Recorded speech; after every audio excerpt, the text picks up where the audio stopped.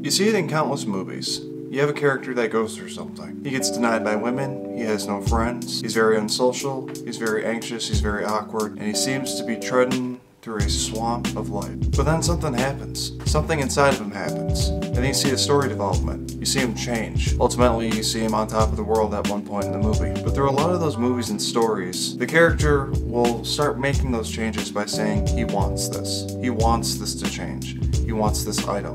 He says if he gets this because he wants it so badly that it will change his life. He needs this. He wants this. Why is he saying he wants it? It's just a useless word to say. It's nothing you can rely on because it's just a word. And it's literally just fanning what's really going on. Because everyone goes through hardships.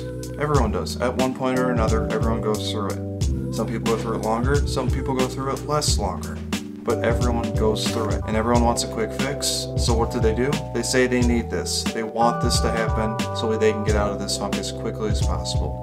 I need to quickly fix this so I can get back onto my life. But that want is not really what's making the change. It's you relying on yourself to change, becoming a different person. When we say it like that, why is the word want even useful? It's you becoming something. It's a push. It's a break out of the cocoon that you were trapped in. It's a shift. One of my favorite books I love to read is The Shift by Dyer.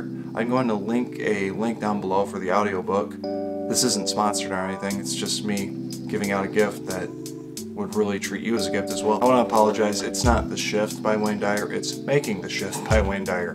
He does have a book called The Shift, though. I believe it's a movie also. Anyways, link down below. Check it out. It'll really open your eyes. Throughout that book, Wayne has discussed that you get to a certain point where you have a meaning in your life. And being unhappy or happy about that meaning doesn't even matter because you know what you're going for. And you're unperturbed by what else is happening. Those wants become instincts.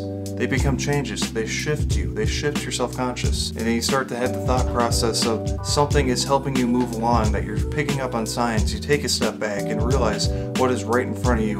What is at my disposal to make me move forward? How did that get there?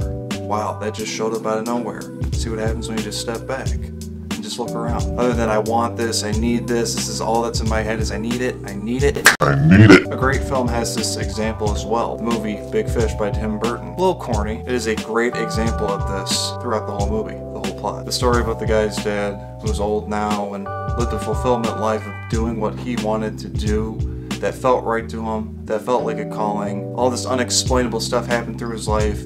Obviously the name of the movie, Big Fish are big lies. But through that whole film, you don't see that main character, the guy's dad when he was younger, act like he needed something through this. He wants this. He needs this to happen. No, you see him be very present and just move forward. And as he's doing that, stuff in his life that has happened came to him. And when he felt something that needed to get done, he just moved forward with it and just let life do its thing. And you can see different characters in the background of that movie. They want something. They want to be like him. And they strive to be like him. And they're jealous. And they're anxious. And it just doesn't work out well for him. It's a pretty good film. It actually kind of reminded me of my dad almost. Because he kind of acts just like the old guy. So don't just want something. Become the wants. Don't just anchor on that you need this and know yourself brain dead that you need this or it's not going to end up well. Because if you're putting that message, it's not going to end up well. It's not going to end up well. That's why your wants need to become you. You need something in life, don't even say it. Don't even talk about it. Do. And it will happen.